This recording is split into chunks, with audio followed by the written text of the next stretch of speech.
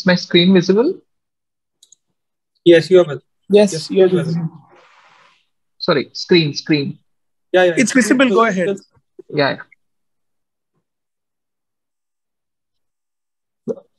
I hope audio is clear.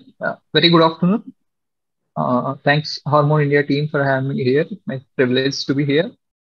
And today I'll be talking on resistant prolactinoma because we see many cases of prolactinoma. Those normally, usually they'll respond well to the dopamine agonist.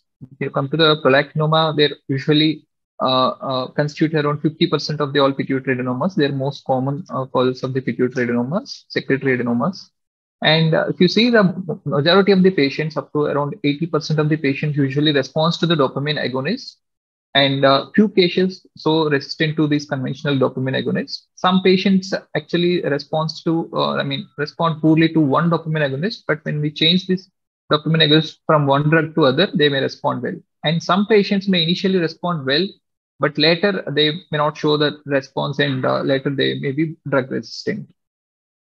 And also, this is called a term called selective resistance. That means this will be discordance in prolactin lowering and decrease in the tumor size. That means in terms of normal prolactin levels, I mean, they may achieve the normal prolactin levels, but the tumor size may not reduce or vice versa.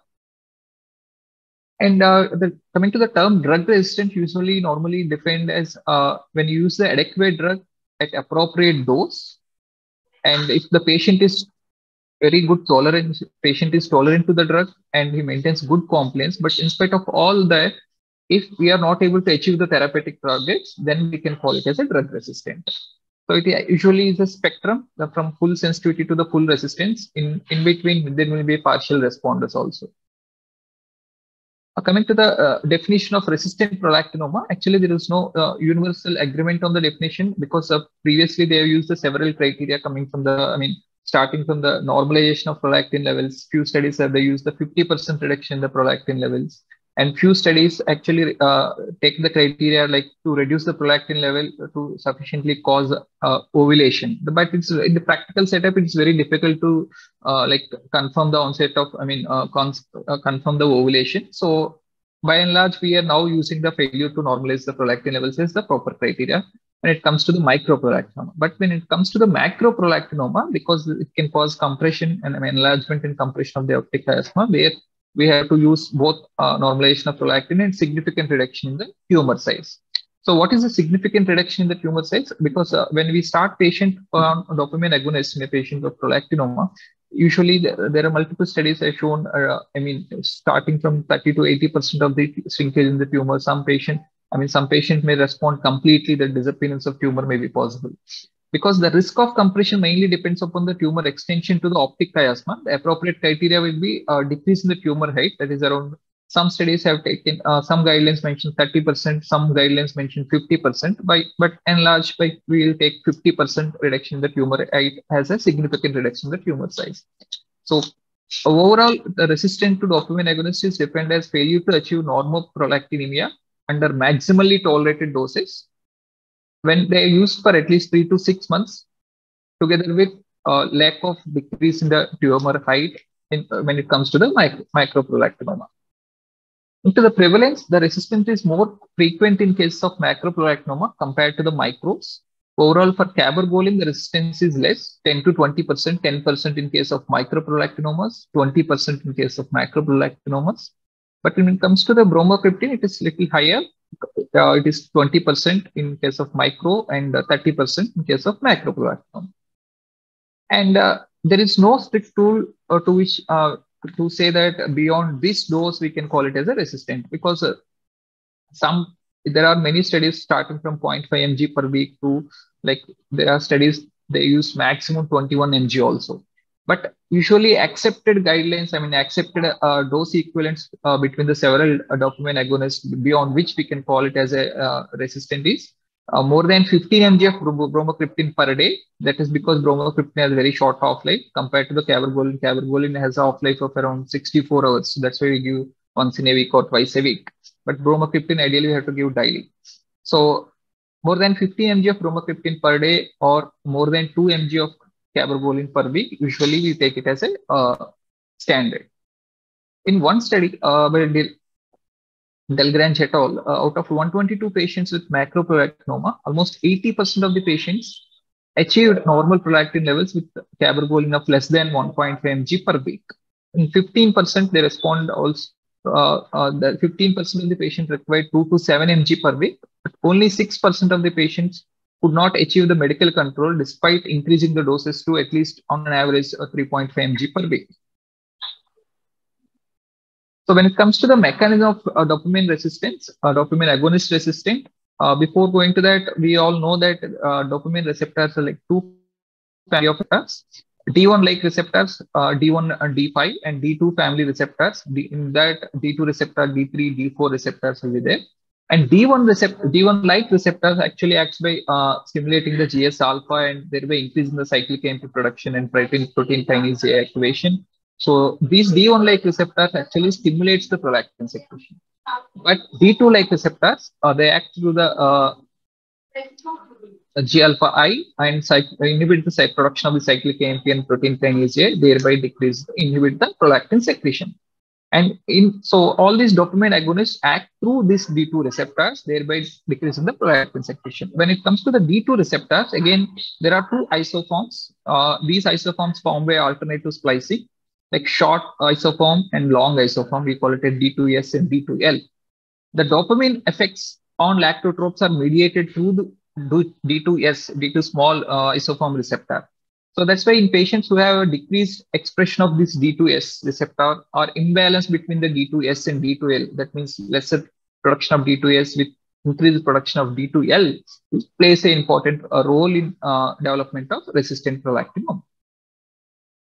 As I said, and also the other mechanisms by how they develop a resistance are decrease in the dopamine receptor expression and downstream signaling pathways, and reduction in MRA levels of inhibitory G protein alpha subunit. And other mechanisms, disruption of the growth hormone, growth factor signaling. That means increased growth factor signaling, usually mediated by the epithelial growth factor receptors or nerve growth factor receptors. Ultimately, they act through the tyrosine kinase receptors and increase the proliferation.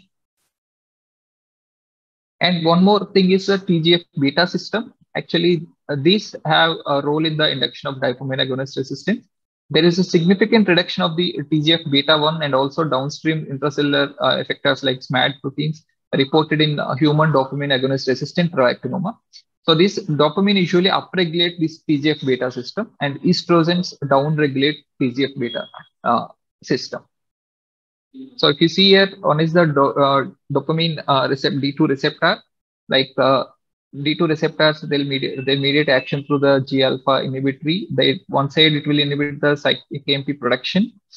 So one side it inhibits the PI3 AKT mTOR pathway, so there will be a decrease in the proliferation and promotes the apoptosis. And one more is the TGF beta system. TGF beta also actually through SMAD proteins, it negatively regulates the prolactin secretion. So when there is a decreased down regulation of this TGF beta system, then the patient may develop dopamine agonist resistance.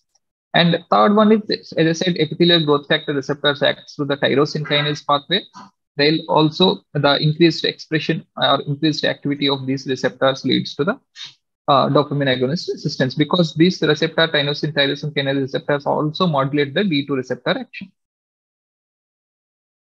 So what are the risk factors for resistant prolactinoma? I mean, these patients, male patients are increased risk of developing resistant prolactinoma, and very young patients, cystic tumors are at increased risk. Large tumors, invasive prolactinoma associated with Men's syndromes, they are all increased risk for resistant prolactinoma. And coming to the management, there are options. Are first if patient is on first step is shift to cabergoline. Suppose if the patient is on bromocriptine, then we have to shift to the cabergoline. But if patient is already in cabergoline, then there is no point in changing to bromocriptine, because the cabergoline is more efficacious compared to the bromocriptine.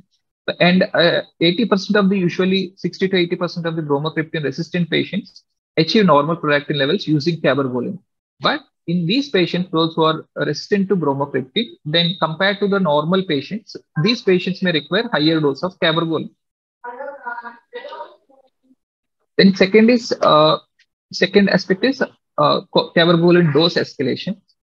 So, and we see partial resistance to dopamine agonist normally often overcome by the increasing the dose of the dopamine, I mean, cabergoline.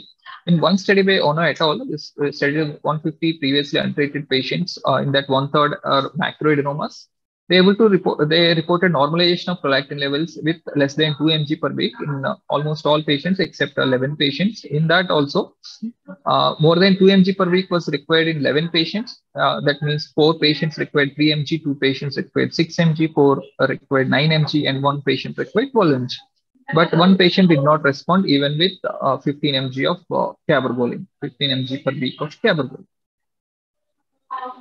So as long as the adverse effect do not develop, the dose escalation remains a good therapeutic option. But patient must be informed about the potential long-term side effects of the cabergoline at such high doses, in particular of the risk of cardiac, valvular, and pleural fibrosis.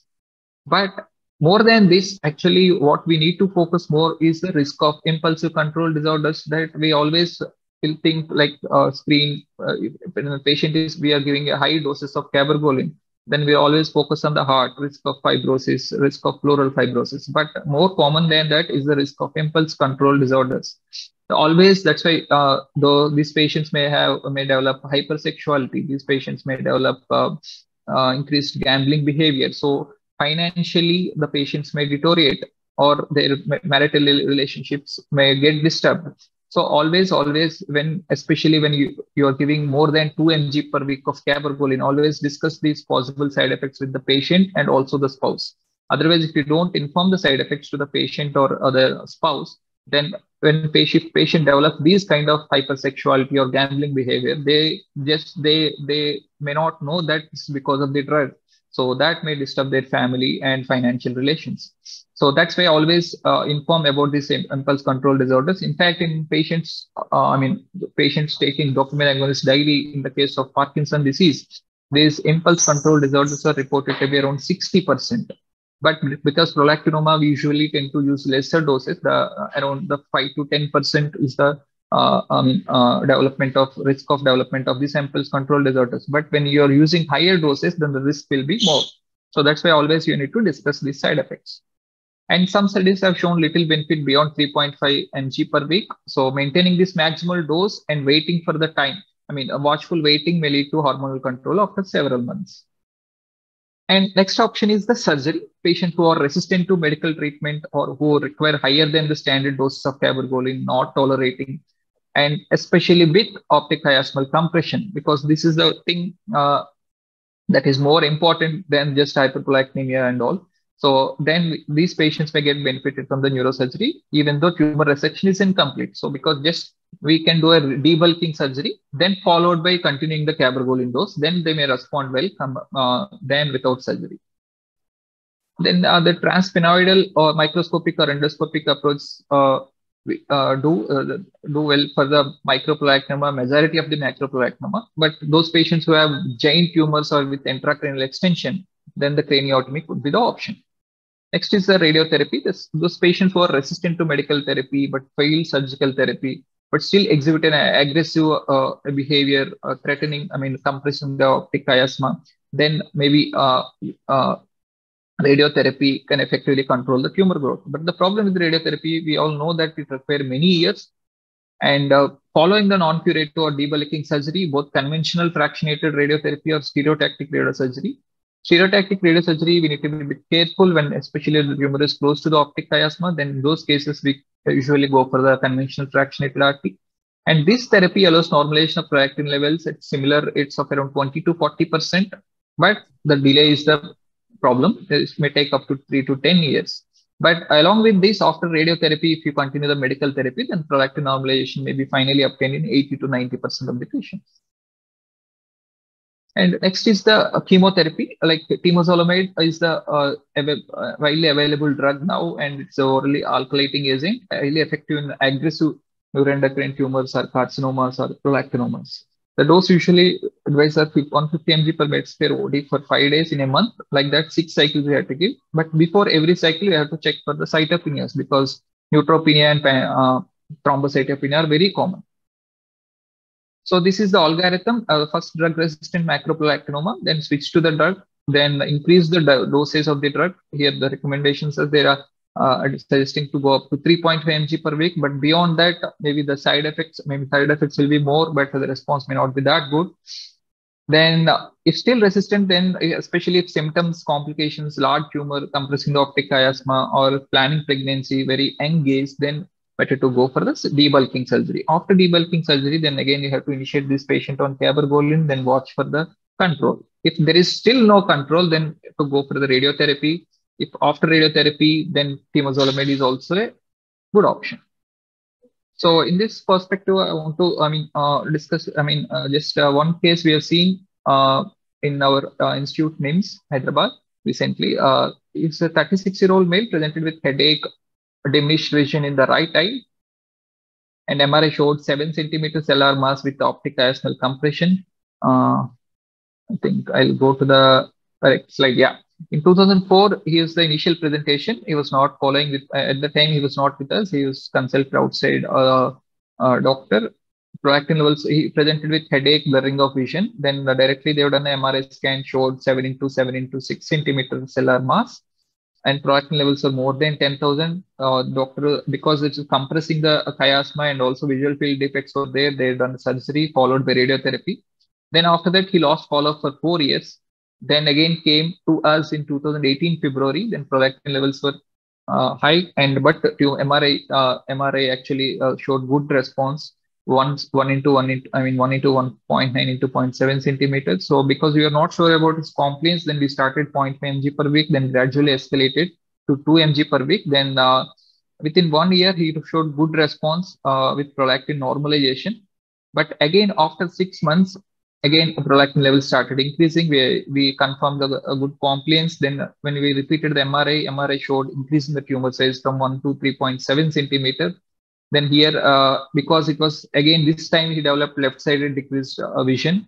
Then MRI showed compressing the optic chiasma. So we proceeded with the repeat surgery. And after 6 months, again with 3 mg per week, he showed very good response with prolactin levels of 50. Then after 12 months post follow-up, again the tumor started increasing, prolactin levels were increased. And with 3 mg per week also, we are not able to achieve the normal prolactin. Then at this point, we consider, because it's again tumor is growing, then again the chance of compression of the optic chiasma is there. So we started temozolomide at this point. We gave 5 days in a month for 6 months. Then after 6 months, he showed very good response with the prolactin of 20. And tumor decreased by almost 50%. With 2 mg per week, we could achieve these targets. And at this point, temozolomide was stopped. Even after 6 months after stopping temozolomide with 2 mg per week, he showed very good response. Tumor size, actually, I did not mention here, it was 1.5 centimeter and with normal prolactin levels.